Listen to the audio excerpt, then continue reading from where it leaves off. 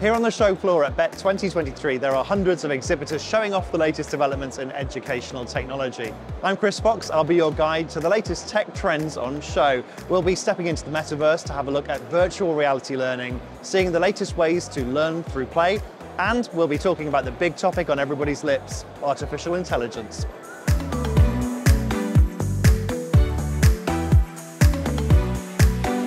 Now, there are lots of virtual reality experiences that let students step inside the action.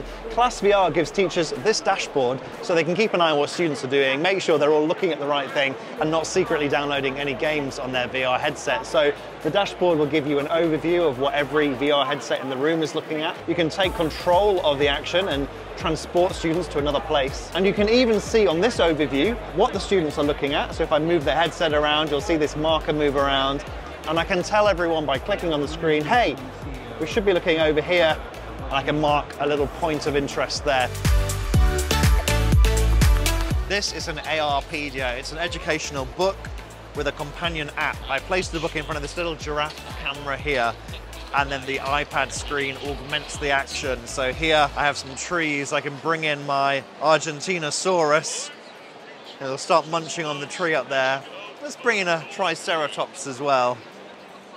It even comes with a little leg of meat here so I can lead the T-Rex away from the scientists and save the day. There's some really interesting things being done around the kind of virtual field trips and things like that, but also increasing numbers of things around kind of virtual science labs, and the quality of those I think has improved. I think what we're starting to see now is more interest about how these things can be used in more academic subjects, more as part of day-to-day lessons rather than a kind of one-off engagement, exciting, yeah, that's great, but actually how can these become part of business as usual? I think we're again also seeing more of a focus on the quality of the content and the instruction around it rather than the sort of shiny devices thing, and the recognition that for many schools actually buying large numbers of VR headsets is not something that's going to be financially viable, and so the accessibility of these kinds of experiences on a range of different devices using mobile devices is something that has really increased and that is vitally important.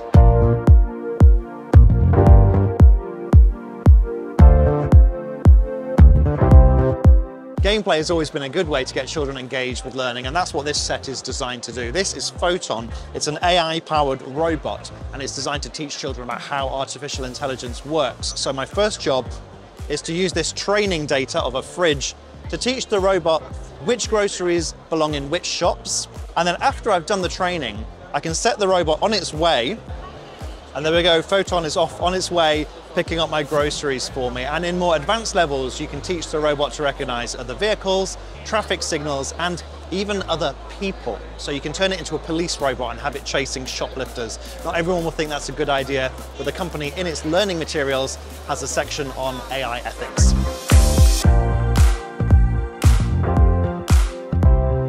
This year at Bett, there's a whole esports area. The teams behind me here are getting ready for a little tournament, and British esports is here as well. They want to get esports onto the curriculum.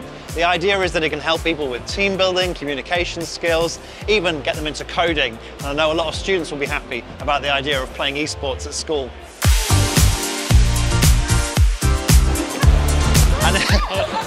And here's an interesting way to get children who aren't really into sports into their exercise. This would have worked on me. It's a video interactive wall. Video games and PE meet. 10 points.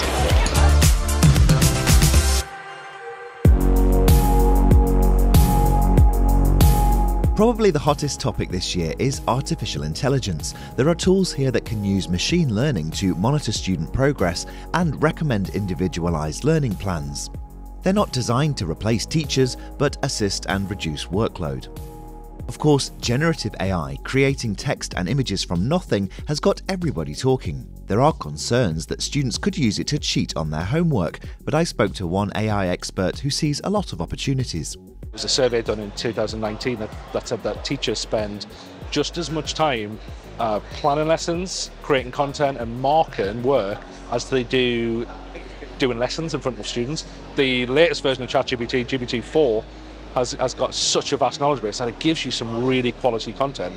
The fact that it can generate things like lesson plans, content for the lesson, ideas, questions. Now obviously you're going to want to proof it, you're going to want to check over it, because it's not perfect technology. The teacher's very much important in the process, And I think it's exciting because, especially in the short term, it's going to reduce teacher workload. What about the students? There's rumours that they might be using this to cheat on exams or coursework. It's interesting because that question about students cheating on their homework is always the one that kind of comes to mind and causes the most debate. I think it's a bit of a red herring. I think it's a problem at the moment because it's brand new. However, look, students can download essays, so this is not a new problem. Maybe if a student can use ChatGPT to produce the work that we're requesting of them, maybe the work we're requesting of them isn't enough anymore.